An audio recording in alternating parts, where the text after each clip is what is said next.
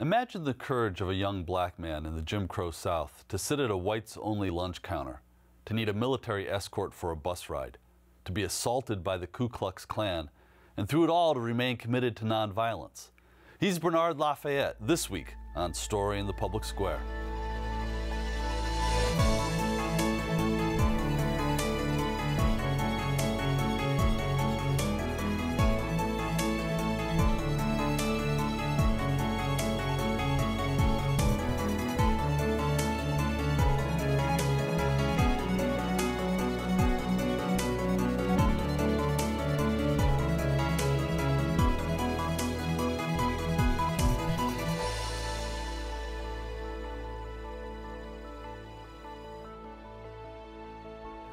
Hello and welcome to Story in the Public Square, where storytelling meets public affairs. I'm Jim Ludis from the Pell Center at Salve Regina University. Alongside me is my friend and co-host, G. Wayne Miller from the Providence Journal. Each week we sit down with storytellers, scholars, and activists to understand the stories that shape America. This week we're joined by Bernard LaFayette, a hero of the Civil Rights Movement whose lifelong commitment to nonviolence is an inspiration. Bernard, thank you so much for being with us. Thank you. So there's so much that we want to talk to you about, and it's unfortunately only a 30-minute show, but I wonder if we could start with sort of what made you an activist. You were at the American Baptist Theological Seminary in Nashville. Had you been an activist before then? What drew you to it? The thing that really motivated me to be involved in the movement actually was my grandmother. We were riding a streetcar, and in those days, back in the 40s, I was only about 7 years old in 1947, and my grandmother and I used to work very closely together. I used to like be on her dress tail, so to speak, and I learned a lot. We were traveling, and we used to have to board the streetcar, and some people call it a cable car, because it did have a cable. And we would put the money in the receptacle, get off, and then walk to the back of the, the streetcar on the streets, next to the tracks. Not even go up the center aisle. No, because they had a rubberized curtain in the back that separated the whites from the blacks. So that back door was the entrance for blacks. So sometimes the conductor would take off with the money after you put the money in while you were walking on the street. So we used to run. And I used to run ahead and jump on the steps, because if you jump on the steps, you can keep the doors open. And then even if it's moving, passengers could jump. So here I was doing my little thing, and my grandmother fell. Oh my goodness, she fell right smack, her heel got caught in the cracks, the bricks around the track. Mm-hmm. And she was a very large woman. And I was trying to reach for her and trying to reach for the door. I felt like a sword had cut me in half. And I remember at age 7, I said this to myself: when I get grown, I'm going to do something about this problem. I couldn't wait to get grown. So my motivation for getting involved in the movement was really so my grandmother could have a better life for the few years she had left to live. So it couldn't happen fast enough for me. And that story is a microcosm of the Jim Crow South, right? Yes. And so when you got to college, when you got to Nashville, one of your classmates was John Lewis, but it wasn't just John Lewis and you. There was a community of people who were committed to change. But you discovered early nonviolence. Talk to us about how that became part of your activism. Well, I grew up in the South, but I was also grew up in the church. So I had listened to a lot of the, theology of love and that sort of thing, etc. And so that was very common with me. Hadn't applied it to social issues of the day, but the whole idea of being able to love people and be nice to people and that sort of thing is part of my upbringing.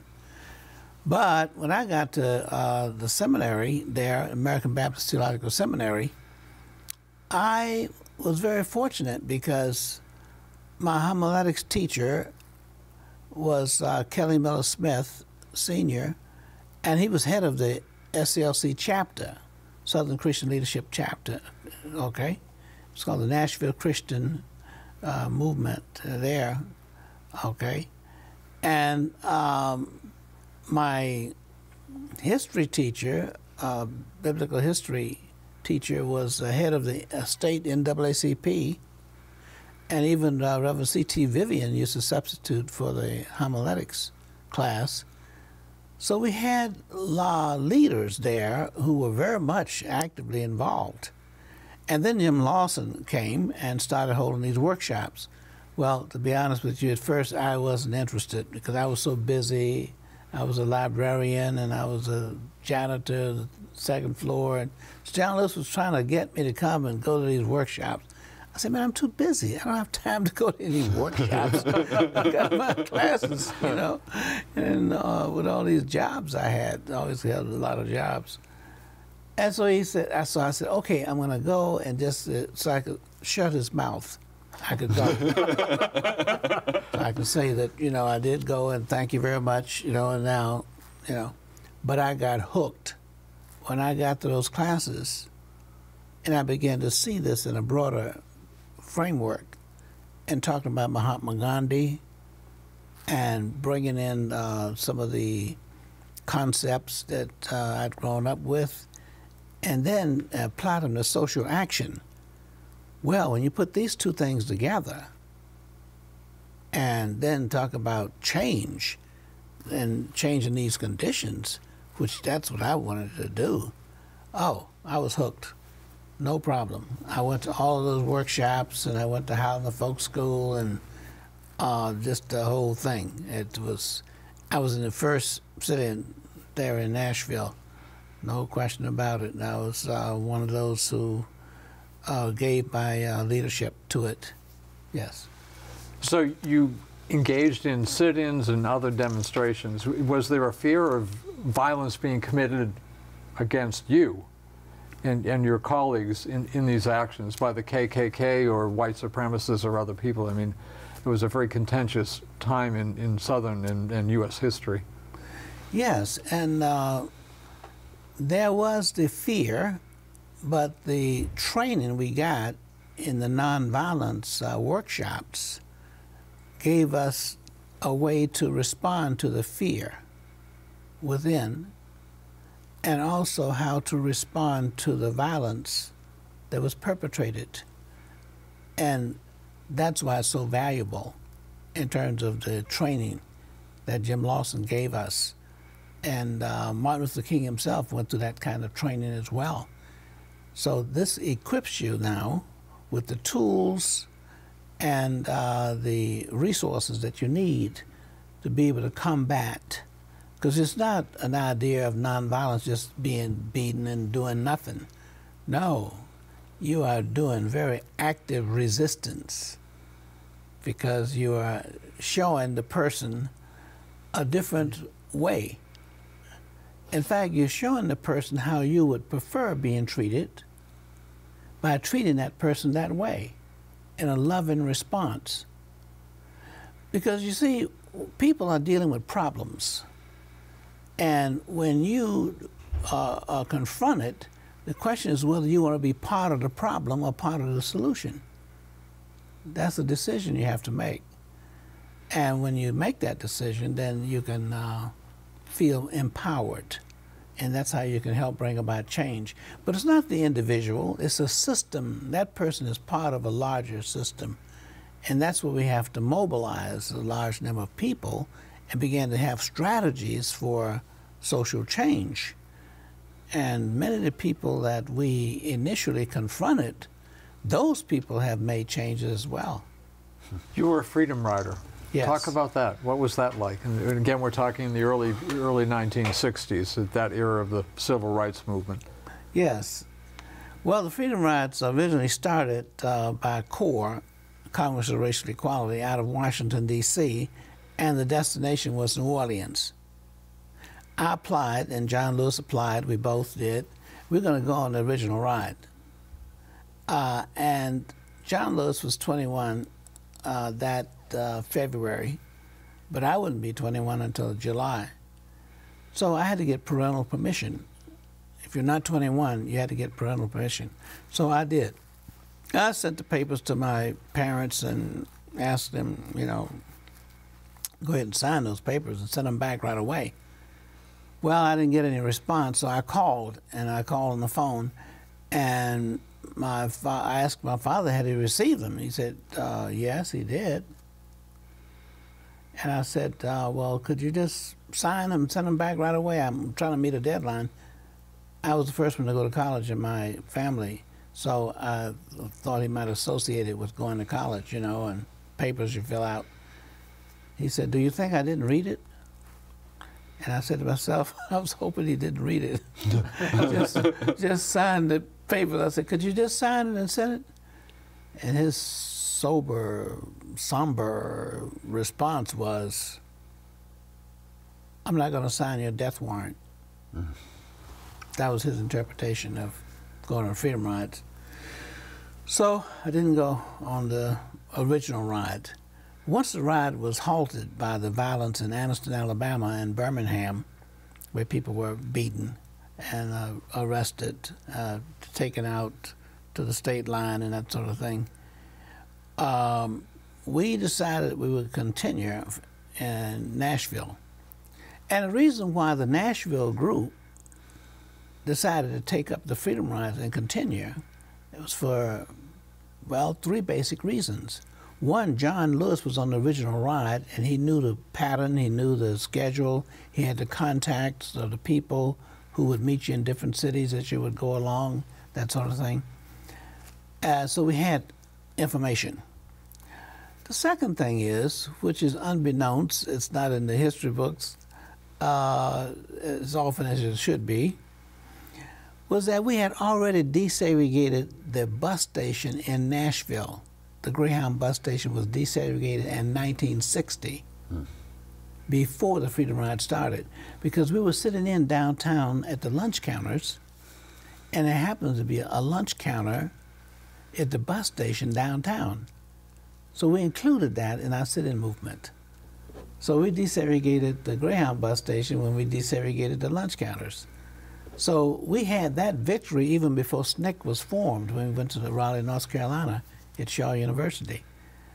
So a person could ride all the way from Virginia on a segregated bus, a Greyhound bus, got to Nashville, got off in an integrated bus station. And then you'd get back on a segregated bus and go all the way to Montgomery, Alabama, and go to a segregated bus station on a segregated bus. But the local people who were going to take a bus went to the bus station on an integrated local bus because of the Montgomery bus boycott. So there were cracks in the system. That's the point I want to make. And so that gave us the evidence and be able to convince us that things could change. We did not go expecting to just protest and say how bad it is. We joined that movement to change the conditions. And that's the difference between direct action, protest, and a nonviolent movement. And that's what Martin Luther King was about. Let's take a quick moment for station identification. This is Story in the Public Square, where storytelling meets public affairs. You can hear an audio version of this show 4 times each weekend on Sirius XM's popular Politics of the United States. That's the POTUS channel, number 124. We produce the show with a tremendous team at Rhode Island PBS, and we know how lucky we are to work with them. I'm Jim Ludis, the Executive Director of the Pell Center at Salve Regina University in beautiful Newport, Rhode Island. I'd love to hear from you on Twitter. You can find me at JM Ludis. My co-host is an award-winning journalist with the Providence Journal and the author of 17 books so far. He's G. Wayne Miller, and you can find him on Twitter too, @GWayneMiller. And our guest this week is a minister, an educator, and one of the world's great proponents of nonviolent protest, Bernard LaFayette. I want to ask you, there were so many ministers involved in the American Civil Rights Movement in the 1960s. And we talk about story and the power of story in public life. Scripture and the stories, biblical stories, were part of the movement. Can you speak about the power, whether we're talking about Scripture or we're talking about music, and the power of those different kinds of storytelling in the American Civil Rights Movement? Yes. The role of the faith community played an important power in the change that took place, because there are many examples of where love overpowers hate, and the light of truth drives out the darkness of falsehood. And we have many of those examples throughout our scripture, and we only had to apply it to the social conditions that we were faced with in the 60s, particularly out in the South. But there were problems in the North as well, and I don't mind speaking to that. But these were laws that were on the books, and it was important for us to use all the sources that we could. And the scriptures and those teachings were very important. Even, like, for example, when Peter, cut the ear off one of the soldiers who were about to attack Jesus, he said, "No, Peter, put away your sword," okay? And he put the ear back on, whatever the story says there. And the reason I was smiling is because I was talking to a minister one time about his weapon. And I said, well, we don't think it's necessary to carry a gun because, you actually are armed with truth and love, which is a much more powerful force. And he said, well, I don't know. I might not, use it, but... And remember, Jesus didn't tell Peter to throw away his gun. He said, just put it away. So I had to deal with that fact. But at the same time, we wanted to tell him that he had a greater force than his weapon. So tell us about your long association with Martin Luther King Jr., how you met him and you were with him until the very last day of his life.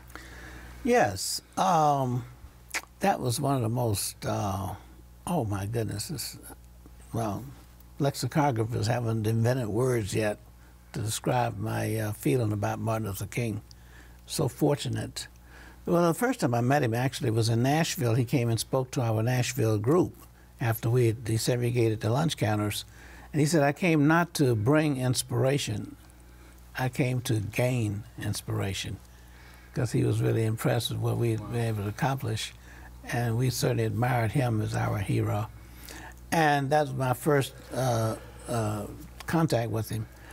Later on, as we went along through the movement, and we formed, we had the Freedom Riots, of course, and I met him there when we were in the church in Montgomery, Alabama, and, we were trying to decide whether how we were going to continue the Freedom Riots after we had been beaten up at the bus station and that kind of thing, et cetera. So, and many times along the way, I met Martin Luther King, had a chance to talk to him and that kind of thing.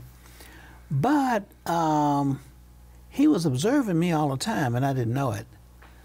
So, moving ahead real fast, once I got the Selma movement off the ground, I used that Selma movement for several things. One is that, unbeknownst to a lot of people, there is a person carrying the American flag with a beret on that's backwards. It's a black beret, and he's right in front of Martin Luther King. Some of the photos you might see. Now that's Lamar McCoy. He was head of the Vice Lords in Chicago. So I went to Chicago and started training gang members because the American Friends Service Committee wanted to do nonviolence up north. So they recruited me, and I said, fine. We got the Selma movement started, so that's great. So I was going back and forth between Chicago and Selma. So I was recruiting these gang members so that they could be, and I was training them in Chicago and then sending them to Selma as marshals, because they'd already had teeth knocked out, you know, and black eyes and bricks thrown at them. So that didn't bother them. They were great marshals because they had experience with, you know, dealing with missiles and stuff. So they came back to Chicago and we got them ready. They were the ones who escorted us on those Chicago marches, in Gage Park and places like that, okay? So I got very close to Martin Luther King, and when he came to Chicago as well, and he sent me to Rochester, New York with his staff, and he just started treating me as if I was a staff person.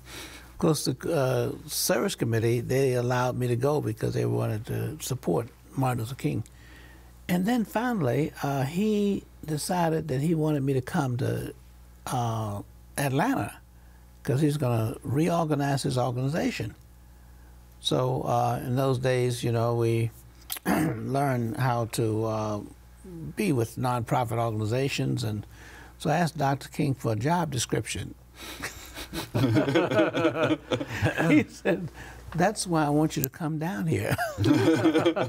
So you can help write the job description. So he called me back again, and he said, so I told him I needed to get a letter, you know, of invitation or something, you know. I was trying to be, you know, really, but anyway, he said, come on down here. I said, okay. So I did. And he appointed me the head of his staff. I was the national program administrator, and I was only 27 years old. And Martin Luther King wanted me to supervise Jim Bevel, Hosea Williams, Dorothy Cotton, and Jesse Jackson. Okay? I was their supervisor. Wow. Then 2 weeks later, he appointed me as the national coordinator for his Poor People's Campaign. And of course, when we went to Memphis, we were having a staff meeting, and they sent for Martin Luther King. He really didn't want to go to Memphis, but his friends called him. So they really need you because these sanitation workers, you know, their spirits are waning, and they've been so tired, and they don't want to get any results. So if you could just come up for a day and talk to them and stimulate them and make a speech and have a press conference, that would give them more energy and determination. So that's why Martin Luther King went. He hadn't planned to stay there, but once it got broken up in violence, he decided to stay. But he was scheduled to go to a press conference, and I was the one that he sent.